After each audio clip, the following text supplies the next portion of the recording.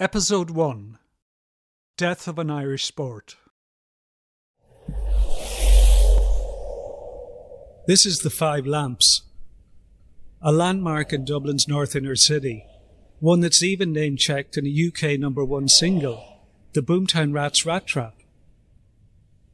I'm looking up towards North Strand, and an Olympic boxer lives there. From just yards away on my left is the home of an Olympic boxing champion. Keep going up that street and you'll see a turn to the right and the signs that take you to Croke Park.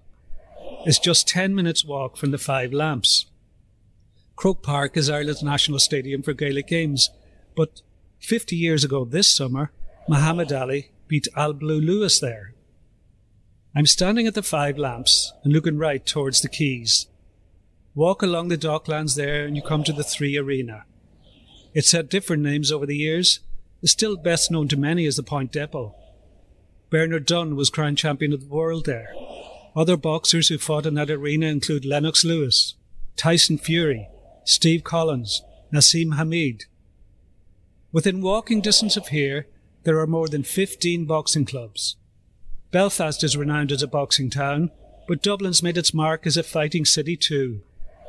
The great Dublin boxing families left a lasting impression. The Carruths of Drimnagh, the Collinses of Cabra, the Ingalls of Ringsend, the Crystals of Crumlin. Walk the streets around the Five Lamps in the evening, and through open windows you'll hear the familiar sounds of boxing gyms, the thump of glove on pad, the whip crack of a skipping rope, hard breathing and grunts of pain and effort. You'll come on Champions Avenue too, which is so named because of the number of boxing champions that came from the area. This is boxing territory, but it's also a part of the city that's been ripped apart by drugs and by a feud involving two rival factions, one led by Daniel Kinahan and the other by Jerry Hutch. The feud dates back to the killing of Gary Hutch in Spain in September 2015 and another murder in Dublin 6 months later.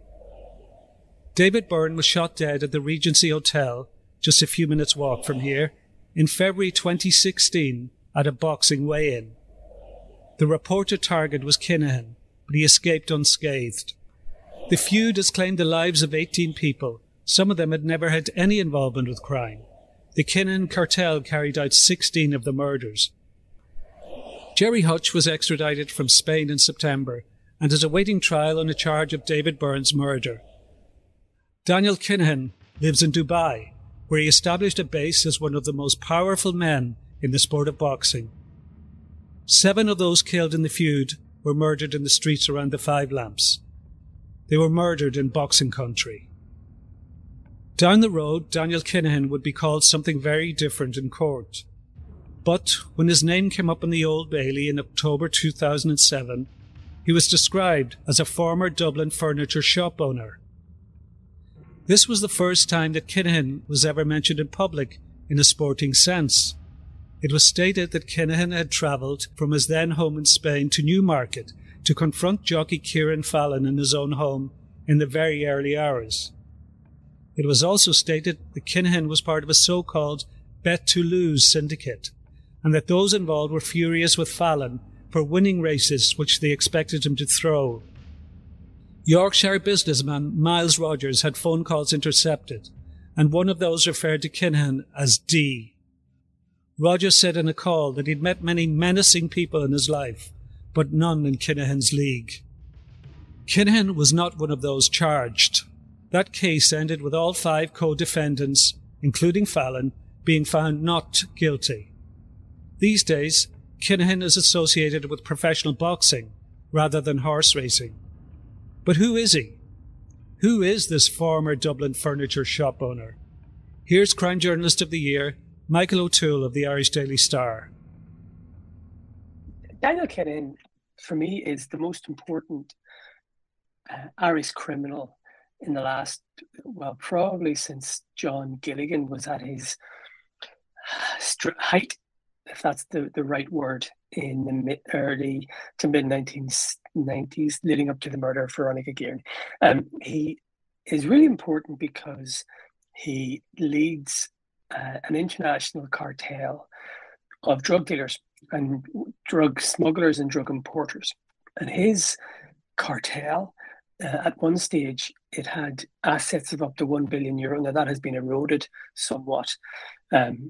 But it really is, I mean, there's no doubt that he leads the most important crime operation connected to Ireland that there has been in the last 30 or 40 years. He really, although Gilligan was big, Kinahan massively outweighs him and outshines him, I suppose. So really, he is Ireland's number one criminal and a very, very important figure in gangland in Ireland and abroad. The last time that professional boxing enjoyed a boom time in Dublin was during Bernard Dunn's heyday. RTE, the national broadcaster, got behind him, and his fights attracted huge audiences, both on television and in various arenas. One of the best Irish sporting days of the 21st century was March 21st, 2009. That was the day when a Ronan O'Gara drop goal in Cardiff earned the Ireland rugby team a first Grand Slam since 1948. O'Gara talked afterwards of the emotional impact 3 text messages he received on the morning of the game had on him. They came from David Humphreys, Nicky English and Barry McGuigan, his old number 10 rival, a hurling legend, one of the great Irish boxers. The Irish sporting family spurring on one of their own. We saw that in ringside in the O2 Arena later on, when Bernard Dunn knocked out Ricardo Cordoba to win the WBA Super Bantamweight title. Sitting close together were 3 Irish sporting greats from 3 very different sports. Shane Horgan from rugby, soccer superstar Paul McGrath, former world snooker champion Ken Doherty. Ger Gilroy, managing director of Off the Ball, was at ringside too, and his emotional commentary was a memorable one. He feels, though, that what happened more recently has killed professional boxing in Ireland. It absolutely has, and there are a load of great professional boxers who haven't had the opportunities that have been denied them because there's no home support and there's no reason for Sky to come over and put on a show, or DAZN or whoever, whatever, or there's no real reason for the national broadcaster to invest any money in it as well. The one question I would ask is, who actually can do anything about it beyond the government, as in the police or the government? It's difficult for the regulatory bodies to do anything when, you know, you've got obviously the testimony in the Special Criminal Court where they said he was linked to the leadership of one of the largest crime gangs in Europe. And that's important, right? That I think that's a kind of a seminal moment in how certainly journalists are allowed to talk about this.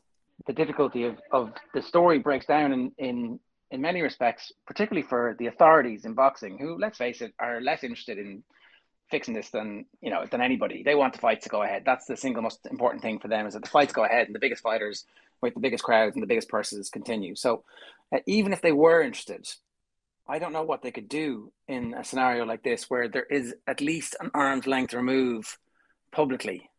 And so you just end up with this kind of, somebody should do something, but ultimately it needs to be the FBI or the CIA or Interpol or the guards.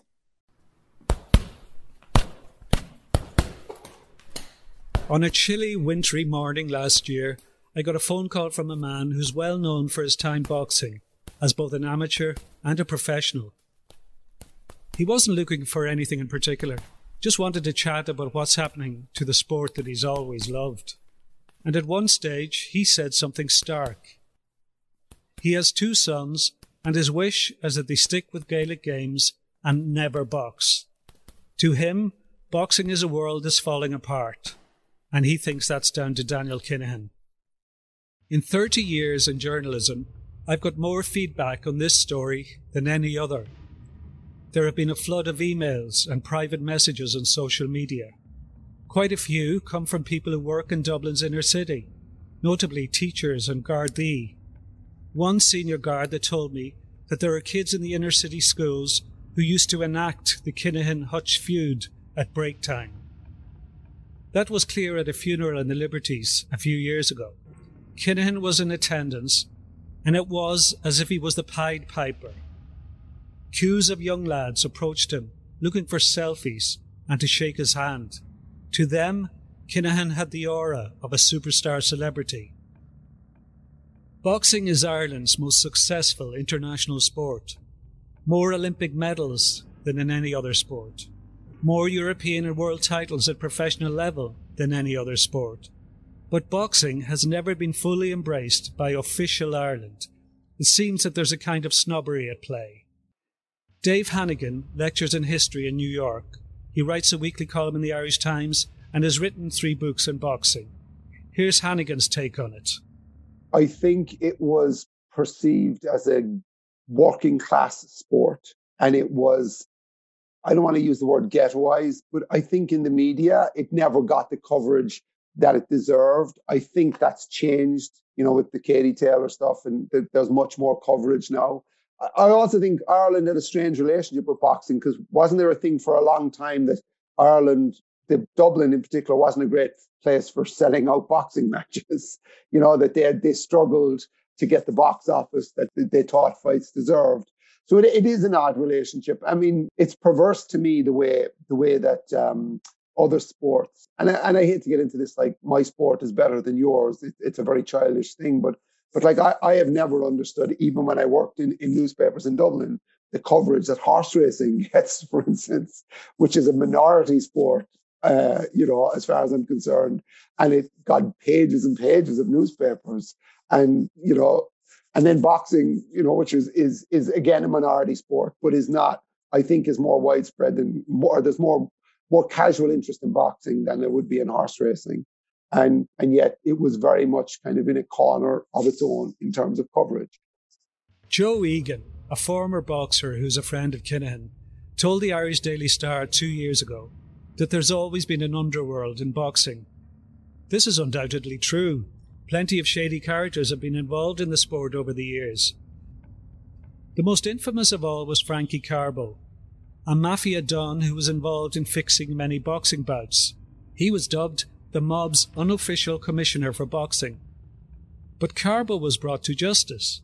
In 1961, he was sentenced to 25 years in prison on charges of conspiracy and extortion against the NBA welterweight champion, Don Jordan. Some, bizarrely, try and identify Kinahan by pointing to the likes of Carbo or Don King, who killed 2 men. Patrick Connor is a boxing historian who's written books in both boxing and true crime. He's heard the excuses that try and explain away boxing's dark side, and he has no time for them. It's a way to shut down the argument. That's not an advancement in the argument at all. So essentially what this is, like wording it slightly differently just to illustrate how ridiculous it is and how absurd it is, you're essentially saying, hey, there's something going on here. And someone's telling you that's happened before. What does that mean? That doesn't mean anything toward what I told you. That's not an answer. That's not a solution to deal with it. That's not even an acknowledgement that you believe it's wrong.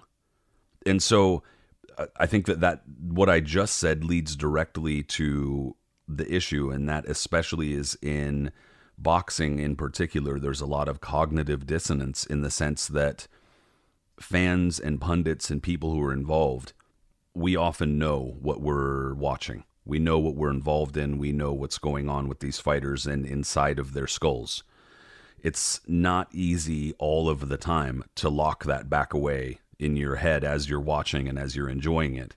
And there's some sense of recognition, I think, for a lot of people that it's icky, that it's bad. And so pushing that thought further is difficult for a lot of people. That's a difficult conversation for people to have with themselves. So when you kind of take that into consideration, you can kind of understand why that conversation doesn't get moved forward, because it's only going to start shining lights in fairly dark corners where people have left them dark for a long time and prefer them to be that way. Dave Hannigan is in full agreement with Connor. Boxing's past is another country. So often, the same mantra is used by those who want to explain away the involvement of people like Kinahan in the sport. That's boxing. It's a cop-out. It's something that wouldn't be accepted in nearly all other sports. Hannigan feels such evasion has to be confronted. Harking back to how the fight game operated in New York 70 years ago doesn't excuse what's happening now. It absolutely does not excuse what's happening now, and because the whole point of history is we're supposed to learn from this. Frankie Carbo, and you know, you talk about sentiment and romance earlier, this man was killing people and destroying lives and destroying the lives and careers of boxers. Don King, you know, and that was whatever, like the 40s, the 50s. I think it was the early 60s when he was basically brought down Carbo. And then Don King comes along in the 70s and 80s, destroys lives. I mean, Jack Newfield's book, The Life and Crimes of Don King, which came out in 93 or 94, is one of the greatest nonfiction books about, certainly one of the greatest books about sport, because it lays the case for what a terrible person he was, what a terrible influence he was on the sport, how much damage he was doing to it. But yet, boxing never learns. You know, like in 1994, you see Ali comes to Washington to John McCain. Senator John McCain was a huge boxing fan, and John McCain is trying to clean up boxing and regulate boxing, and you know, they're trying to stop the next generation from being ripped off. But it never, you know, nothing ever sticks. And even now, obviously, the Kinahan stuff is more in Great Britain and Ireland, but you can see the exact same play. The exact same play. You know, Don King would sucker people in by giving them money up front. You give a fighter money today and he's thrilled. You know, that to me, that's just playing out again and again here, and to the detriment. Ultimately, it's going to damage the fighters. It's damaging the sport, I think, unquestionably. But what happened before doesn't justify this. And the fact that criminal elements have always infected boxing doesn't make it okay. And it doesn't mean we shouldn't call it out when it's happening today. It is 10 years since a press release announced that middleweight contender Matthew Macklin was setting up a boxing management company called MGM in Marbella in Spain. It's never been made clear when exactly Kinahan got involved, but he soon started to describe himself as general manager of MGM, and in July 2014 was pictured having lunch with Macklin and the boxing promoter Eddie Hearn in Spain. A month later, MGM made front-page headlines after boxer Jamie Moore was shot outside its gym in Spain. That November, Macklin was knocked out by Jorge Sebastian Highland in a WBC title eliminator in the 3 Arena in Dublin. Kinahan was there all through fight week. In July 2015, MGM, which would eventually change their name to MTK Global, decided to have their first card in Dublin in connection with Frank Warren. Kinahan was photographed inside the ring that night. 5 months later, there was a small hall show in the Red Cow in Dublin, and an apparent assassination attempt on Kinahan was reported. Then, on February 5th, 2016, 4 attackers opened fire at the weigh-in for a fight at the Regency Hotel. Irish boxing would never be the same again. It led to a situation where Dublin is the only major European capital that is not allowed to host a major boxing event. The Gardaí won't give permission due to security concerns.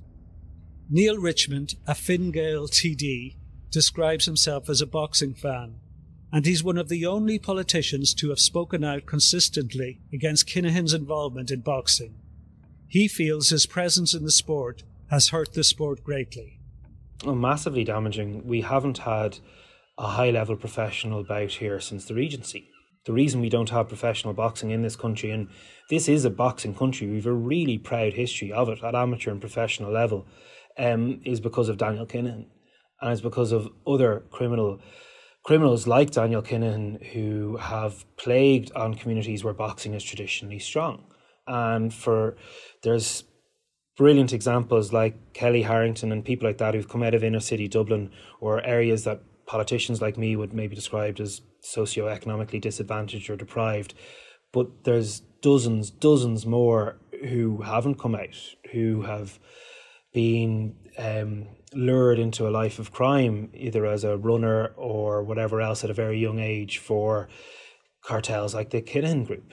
The one thing I will say about John O'Driscoll and the Kinahan cartel is that the efforts of An Garda Síochána is tearing apart that cartel. And that's very clear to see with the amount of members of the cartel that have been imprisoned, that are facing charges. And look, you only see the amount of drug seizures large over the last 2 years during the pandemic. It's huge.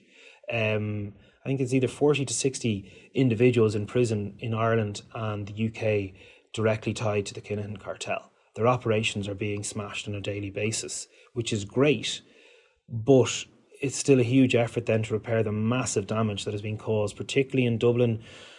We're talking parts of inner city Dublin and the Liberties in Dublin 8, where the cartel is very strong, where they preyed on boxing clubs and boxing communities, where they used other angles to, as I said, recruit people, be it, as muscle, be it as drivers, and everything else, and preying on vulnerable young people to get involved in their illicit activities. It's nearly 2 years since Daniel Kinahan was pushed firmly into the spotlight. Just after lunchtime on June 9th, 2020, Tyson Fury uploaded a video onto his Instagram account. In that clip, he announced that a deal had been agreed to fight Anthony Joshua. It would be one of the most lucrative fights of all time. It hasn't happened yet, and Fury made it clear that it would happen due to one man. Thanks to Dan, he announced. Dan is Daniel Kinahan. Fury's announcement meant that there was some focus on Kinahan in the sports media for a while. That was the case after a BBC Panorama investigation into Kinahan and MTK Global in February of last year too. But most journalists, if they covered the story at all, quickly moved on. Most of the heavy lifting has been done by crime journalists in Ireland, rather than the sports media anywhere. One of the few journalists outside of Ireland to have tackled the Kinahan story is David Klaubert of the German newspaper Frankfurter Allgemeine Zeitung. My focus as a journalist is on organized crime. I'm not a boxing or sports journalist like you, so my starting point actually was an investigation about Ridwan Taghi, who is allegedly one of the most important and most brutal drug traffickers in Europe.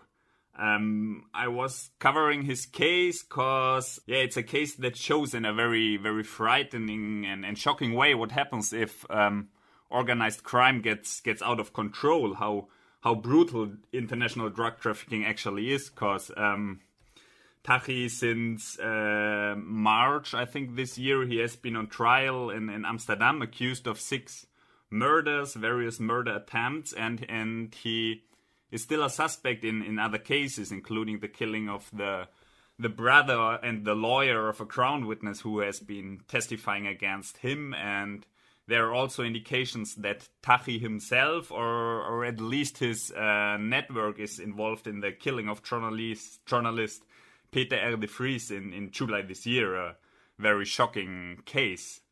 It was in this context that I heard about Daniel Kinahan for the first time.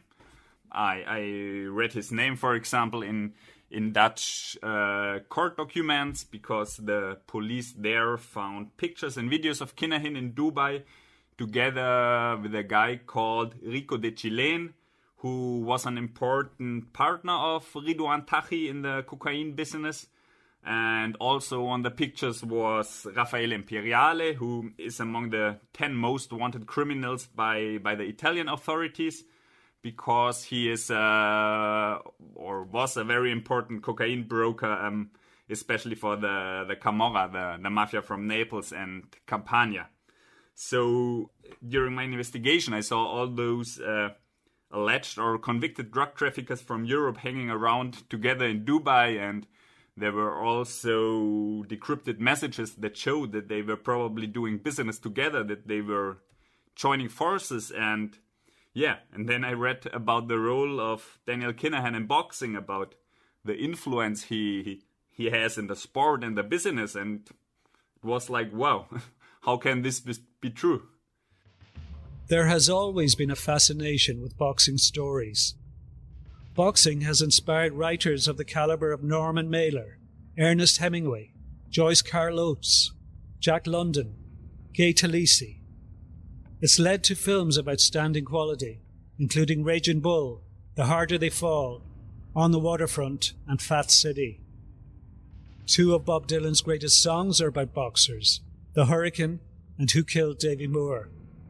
When Muhammad Ali took on Joe Frazier for the first time, the buzz was so great that Frank Sinatra was Life magazine's ringside photographer.